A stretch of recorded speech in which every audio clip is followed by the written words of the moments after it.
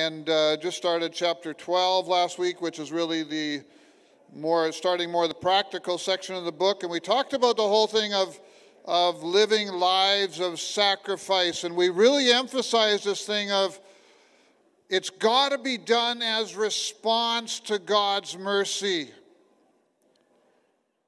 If we're not doing it as a response, it can really get legalistic, or it can just be something we have to do. And we said that Christians motivated by God's love and acceptance are secure and joyfully obedient Christians. A Christianity that only focuses on what we should do really becomes inadequate. And so part of the thing that we talked about in terms of being living sacrifices or giving our bodies that way, and essentially saying giving our lives that way, is this whole thing of being transformed, being changed, becoming more like Jesus. And the key thing that he talks about in that passage is this whole thing of renewing our mind. And how we think makes all the difference in the world. Okay, how we think affects our behavior.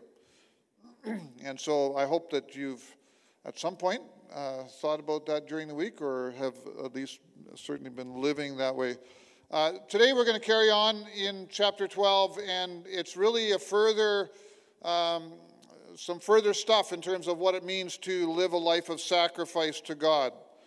And the thing that we're going to see today, the key way that he talks about here in terms of how that works itself out in our lives is that we will serve each other. We will be thinking of each other. We will be doing things that we can with the things God's given to us in terms of serving other people.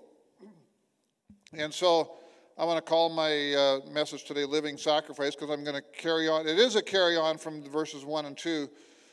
Serve with what you have.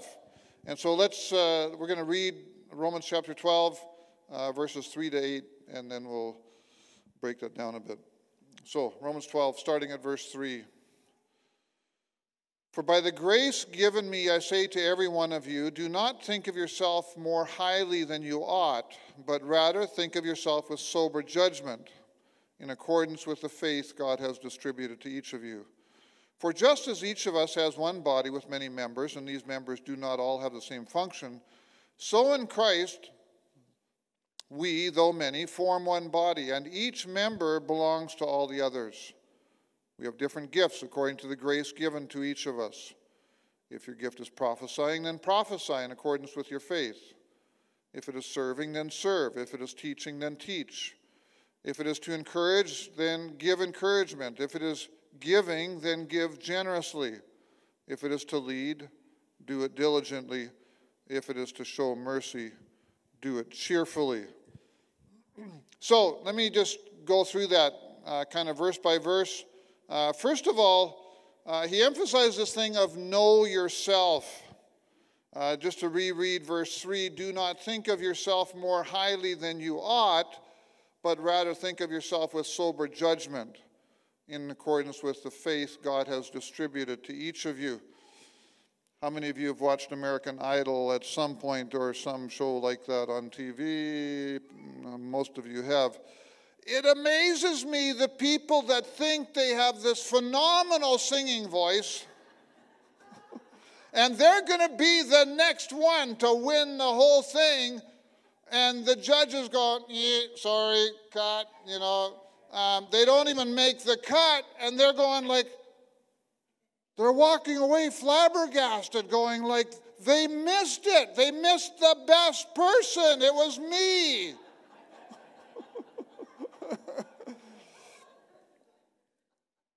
There's a lot of people in the whole music area, and it applies to lots of other areas, who think that if just the right person would find them, they would make it big in music. We can all be deceived in terms of thinking too much of ourselves, and he emphasizes that here. Do not think of yourself more highly than you ought. Because if we're thinking that way, we're wondering, why isn't everybody responding to me? I've got what it takes. I've had people say, hey, I should be up on the platform, and I should be speaking. I go, well, maybe you should start in a home group or something. Maybe you should start somewhere else on a smaller level first of all. Let's do that and see how that works. So equally though, I would say for us, but also don't think too little of yourself. And that's why I say have a sober judgment of yourself. Have a right judgment of yourself. Because both thinking too highly and thinking too little, both are totally detrimental in terms of us serving other people. And that's his whole emphasis in this passage, is this whole thing of use what you have to give away to other people. And so that is a huge key, and that's why he starts this way here. It's one of the biggest keys in terms of serving people. If we're not secure in who we are, if we're not aware of who we are, what God's given us, the gifts he's given to us, you know what? We will not be able to serve as effectively. And yes, that's a growing thing, and I understand all that. But that's why he starts with this thing. Know yourself. Know who you are. Know what you have. By the way, with everything I'm going to say here today, the other thing that isn't in the passage but applies just as much as this whole thing of know the season of life that you're in. Because we go through different seasons of life, and I've had various people beat themselves over the head. Oh, I should be doing more of this. I can't do this more. You know, it could be a young mom with 3, 4 kids at home, and why can't I do more stuff? Well, you're in a certain season of life. There's others of you that are on the upper end of the season of life where you just don't have the energy. You just can't do much anymore. And again, you could beat yourself over the head and say, oh, I just can't do that. Know your season of life as well, but don't use it as an excuse. Know yourself. Very similar to this, or along this line, David Roos likes to use this, our national leader likes to use this phrase a lot, stay in your lane. In other words, know where you are and where you're supposed to be. Don't try to be somewhere else. Because if we're trying to be somewhere else, we're not serving with who and what we are and where we are. And so he really emphasizes that in this whole thing. Like he says, we don't all have the same function. Let me just say something. If you've been around the Vineyard for a while, this is an important distinction. We have emphasized that all of us can serve with gifts of the Spirit, with all the gifts of the Spirit at some point. But he emphasizes in this passage that at the same time, we are not all the same. And so we're gonna talk about just the gifts that he mentions here. I believe I can function with a word of knowledge if God wants to give me a word of knowledge. And I've had various points where that happens. I believe I can function prophetically, and at various points I have a prophetic word and it applies and I know it's God. But there are areas like that where those are not my predominant gift. So I want to be open to however the Holy Spirit wants to use me at any point, but I do need to know what are the primary things that God's given me and says, Hart, this is how I've made you, now use those to serve me. And so there's times where we have to serve in areas that aren't us, so to speak, but just because there's a need there, but predominantly we need to serve with how God's made us, how he's wired us. And so that's really an emphasis in this passage. I'll say more about that in just a bit. Secondly, serve with your strengths. And the reason I say strengths is sometimes we get all messed up in our heads when we go, what's a spiritual gift? It's almost like, I'd like to say, forget thinking spiritual. What has God given you? Serve with it. And yes, there's spiritual gifts. Obviously, he talks about that. But use the predominant things that God's given you. He's wired you like this, and use those things. The emphasis here is on serving. Galatians 5:13 says, you, my brothers, were called to be free, but do not use your freedom to indulge the sinful nature. Rather, serve one another in love. Obviously, that verse is in a bit of a different context, but this whole thing of serve one another in love. The more you and I serve, the more we will see how God's wired us. The more we'll see where we're effective. You only find out your gift areas and your strengths by experience. I remember years ago, it doesn't seem to be as predominant anymore these days in the church overall, but they used to have tests for, find out what your spiritual gifts are, and you take these tests. And I'd like to say, forget about tests. Just serve. And if you're open to feedback, open to seeing how people respond to you, you will very soon discover, that's not my area because I get really frustrated trying to do that. Or, you know what, I do this and I realize I'm a help to other people. I realize that other people are encouraged, strengthened, etc. as I do this. Hey, that seems to be a fit for me. And he really emphasized this thing of we have different gifts and we need to serve in those areas. And so I just have here, where do you fit? After you serve for a while, you're going to go, this seems to be an area that I can serve in, or areas. What seems to really work? What is really frustrating for you? Don't worry about whether it is a spiritual gift or a strength. And then he says in the passage there, view yourself in accordance with the measure of faith God has given you. And various commentators really feel that what he's saying by that is on the basis of the power that God gives you to serve in that area. Is there the anointing? I hesitate to use that word. But is there something that comes with it from God as you serve in that area? You just go, yeah, I can do this. This works. Like I already said, at the same time, I like to, the 80-20 rule applies to a lot of things. I think it applies in this area.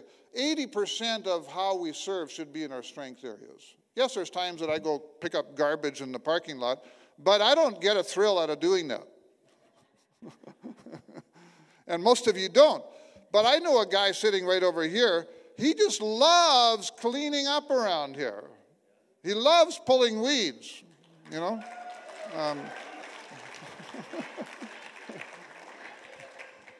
The only thing is he went fishing for a few weeks and the weeds grew like crazy, so now he's got to get back at them. So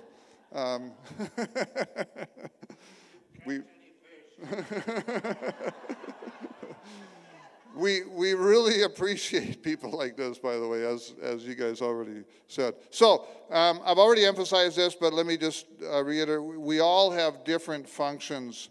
Verse 6, we have different gifts according to the grace given to us. And he just really emphasizes this thing of we're all different. Let me say this. It is so important within the church, within the body of Christ, that we learn to really have an appreciation for all the different ways that God has made us. And that can go a couple of different ways. Sometimes we find it easy to appreciate someone who has gifting or strengths in totally different areas than we do. Sometimes we have a harder time appreciating someone who has gifts in similar areas than we do. Because if we've been doing something for some time, for example, for myself, if I teach or lead or pastor the church, you do things intentionally. Why? Because you believe that's the best way to do it. But someone else comes along and does it different. You go, oh, they're not doing it the right way. Because I found the best way to do it. Because I've worked at this for a long time. Do you know what I'm saying? In similar gifting areas, learn to appreciate how God has wired people differently.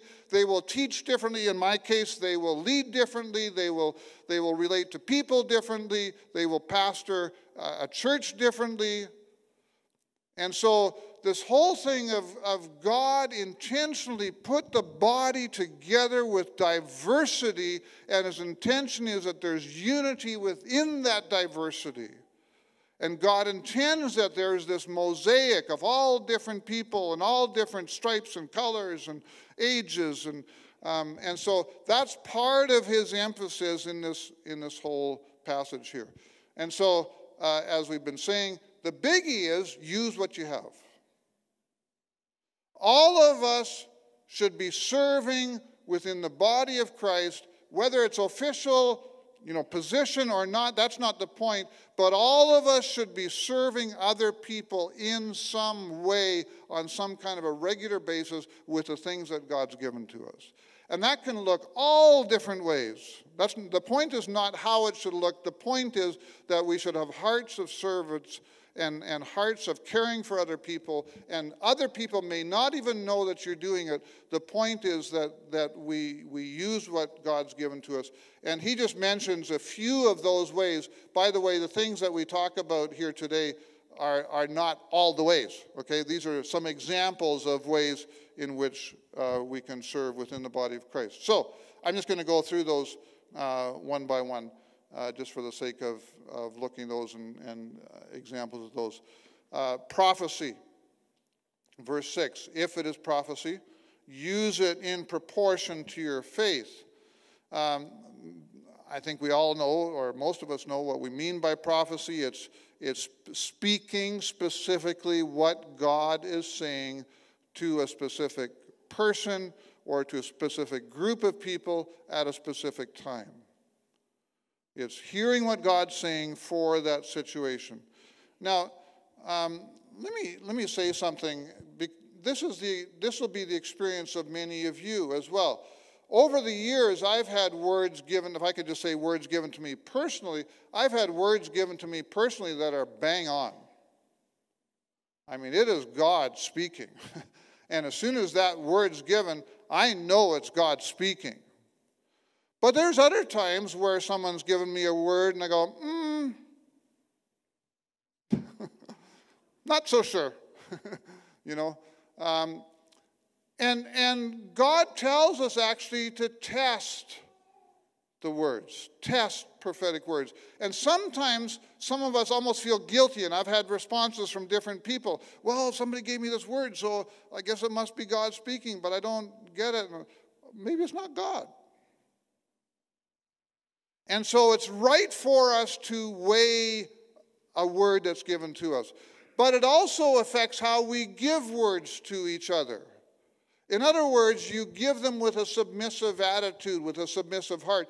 If we come, I'm not saying apologizing for giving it, I'm not saying that, but if we come and we're submitting a word to a person and give them the freedom to do with it what they need to do. And that attitude makes all the difference. But I want to really emphasize for different ones of you, some of you are way more prophetic than different ones of us. I believe we can all hear God at various points. All of us can function prophetically at different points. But there are different ones of you here, or even ones that aren't here today, that really, that's your predominant gift. And you will function with that really effectively. And I just want to say, especially to those of you, I want to encourage you, use it. Be listening. And that doesn't mean having to come up here all the time. Yes, let's always start small, okay? And then let's let it grow from there with all the gifts. But use it within a life group. Use it to people and say, hey, I however the words come to you. Sometimes it's helpful to even say, hey, I had this dream last night, and I woke up and I just thought of you immediately. I think it's for you. Whatever. Okay, I'm just trying to pull something out of the hat. And so I just have on my screen here, when receiving a word, test the word as well. So, prophecy. Secondly, serving. If it is serving, let him serve. Let me go. I thought we were talking about serving with all of these. He's talking about some people and some of us who on a broader range just plain, hey, tell me what needs to be done around here and I'll just do it. Where do you just need a helping hand to do things? And some of you just, hey, that's me. That's where I want to be. I don't want to lead something. I'm not a leader. I'm not a teacher. I'm not really strong on prophecy, but give me some things to do, whenever you need, whatever done. There's various ones of you like that. The Message translation says, if you help, just help. Don't take over. okay? I just think of something like Alpha, for example. There's always things that need to be done. There's, we got some great kitchen help that yes, okay, this is not insignificant. This is huge. I regularly go to our kitchen people right back there. I say, you guys are making all the difference in the world in terms of this Alpha course working and some people coming to know Jesus, some people's lives being changed. Why? Because some people are willing to cook and willing to help with cooking, willing to clean up and do all that stuff. Teaching. Verse 7, if it is then teaching, then teach. I mean, plain and simple, right? If it's this, then do it. Use it. In all kinds of various settings. Obviously, this is one example, but in life groups, in courses that we do, even someone in Alpha, you're facilitating a table. You're by and large facilitating that, but there's times to just give input, and those little things can really help to clarify things.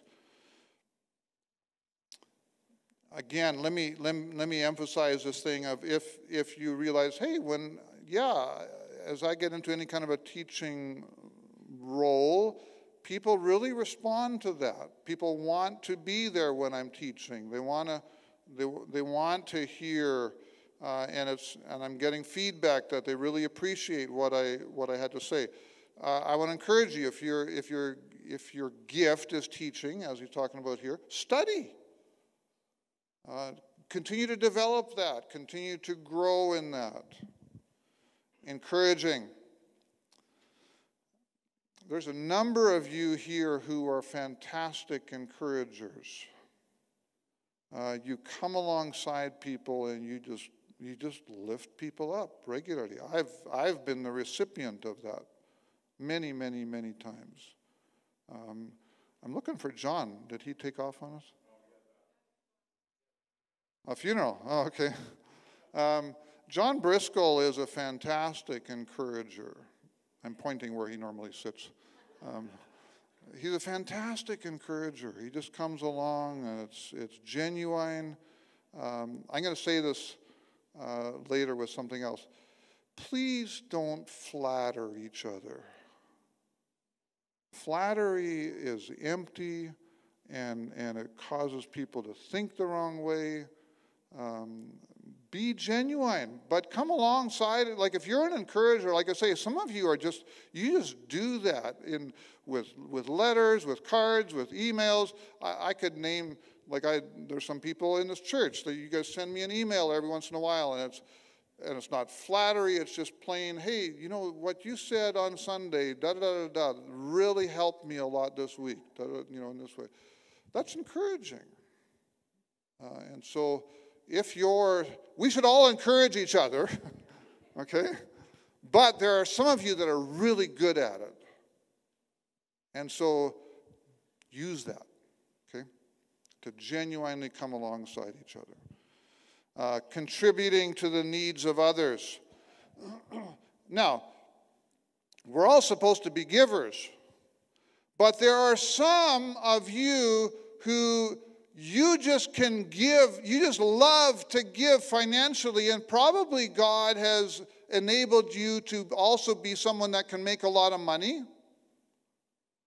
And so you can just give and give and give and give, and you love to do that. I know one fella, I won't mention his name, but he's in one of our Vineyard churches in Canada, and he's a retired businessman, but he was a very wealthy businessman. And God spoke to him so directly, and so he just gives money like crazy. He bought a number of cottages on a lake that's close to where he lives, and he has for the purpose of bringing single moms with their kids out there for a break at different points. Can you imagine? I'm just going to buy some more cottages on the lake so I can just, bless them. And so he's one of these guys who's just super generous with his money, but he made a stack of money. And so for some of you you know what?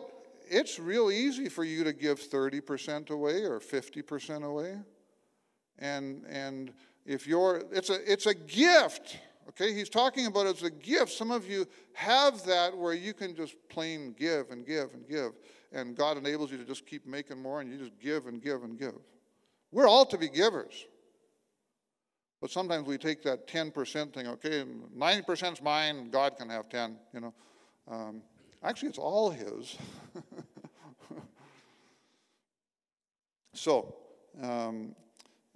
next one that he mentions here is leadership. Some are specifically called to lead. And you know what? Here's one of the things of our culture that I think is a little bit whacked. We want to be inclusive of everybody, you know. We don't want to ever say that some people aren't included in this. And so I've been in settings, we're all leaders, you know. I think, yeah, but some people are just plain gifted and called to lead. Same thing as all the other ones here. Can we all lead in different places? Yes. But some are especially called to lead. And one of the things that I often say, let leaders lead. One of the problems in our country, in our world, and in the church at various points, is people who are not leaders are trying to tell leaders how to lead. And it doesn't work really well, because they're never in that place. They don't know what it takes to lead, but they're trying to tell them how to lead.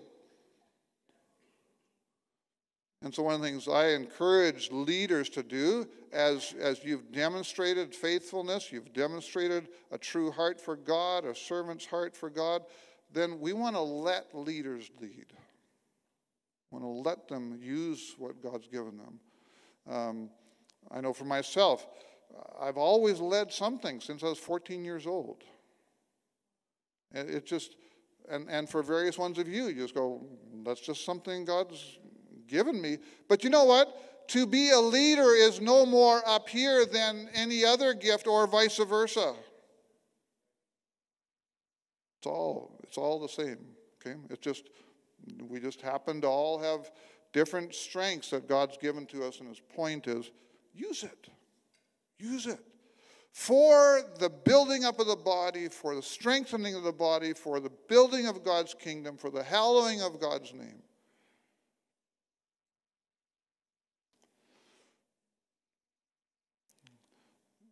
Showing mercy, the last one that he emphasizes here. Serving the disadvantaged or less fortunate, the poor. And again, some of you are just really, that's your thing. That's what you're good at. That's what you have a real heart for. And one of the things he emphasizes in this passage here is do it cheerfully. Because sometimes you can get worn down in the process. The Message translation on this one says, if you work with a disadvantage, don't let yourself get irritated with them or depressed by them.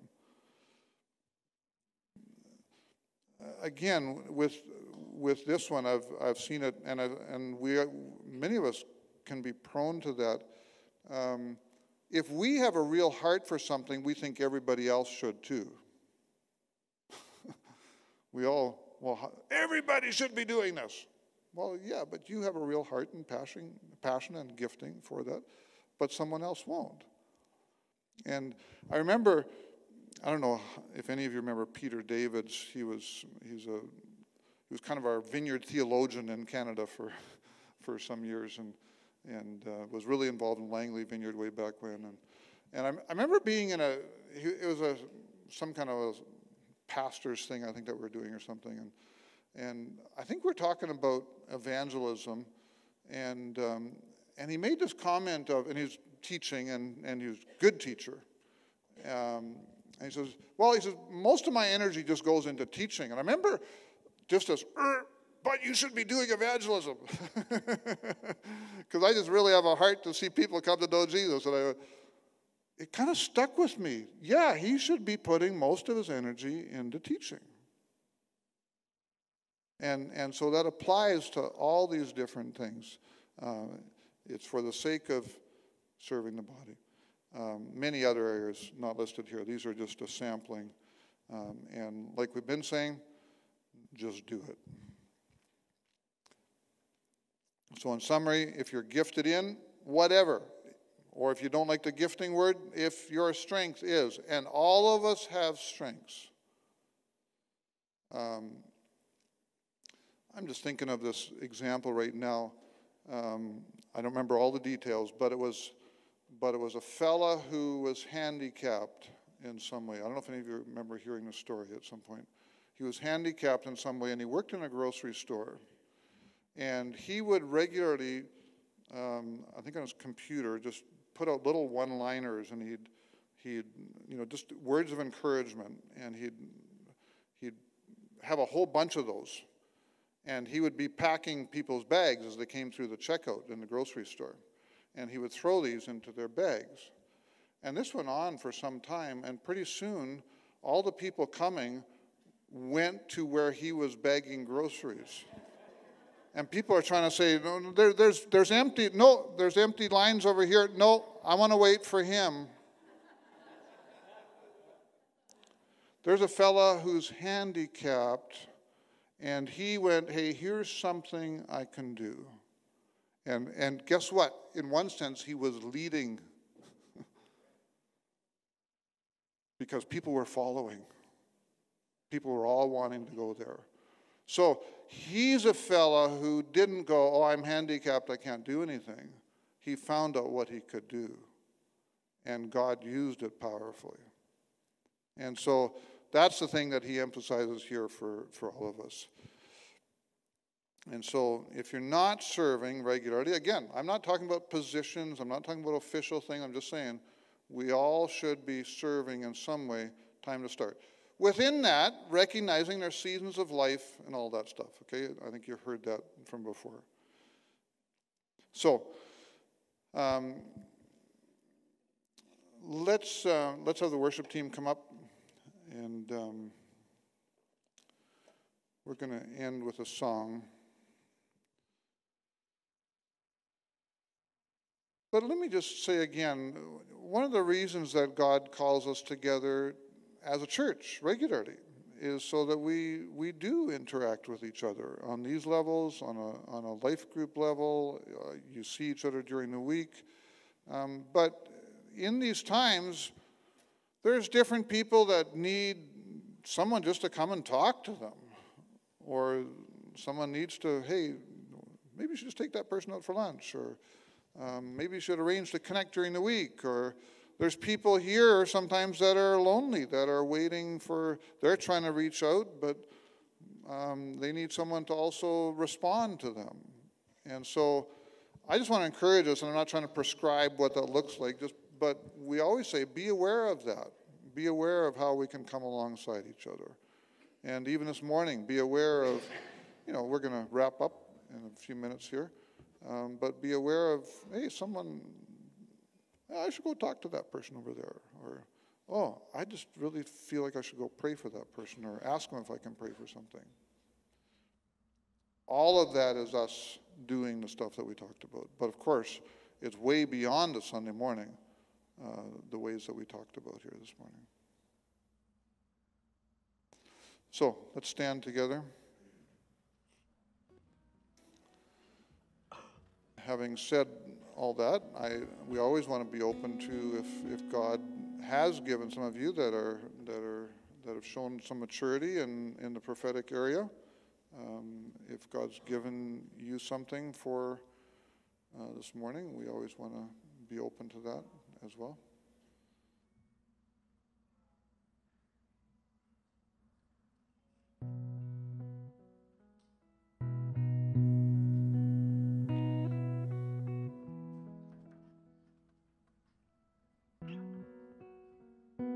So, Lord, thank you for the way that you designed your body.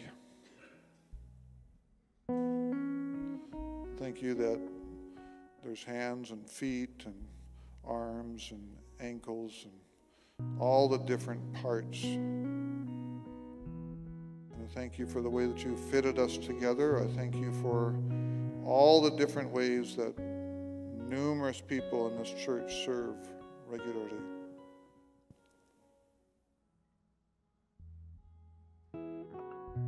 So, Lord, I just pray right now for any of us that just go, I want to serve, but I just don't even know where to start. And so I pray that you would just start putting opportunities in front of them where they could just start to do that.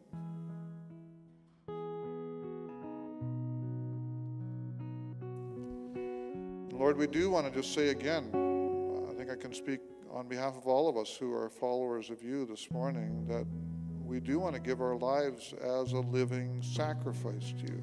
We don't want to be about ourselves. We want to be about you. We want to be about your kingdom. And so, Lord, show us, all of us, how we can be doing that, how we can serve.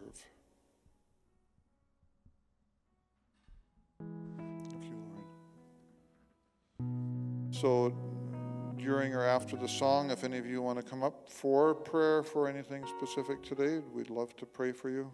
We know that God hears us. We know that God responds. And so we'd love to pray for you again this morning too. So let's do a song together here.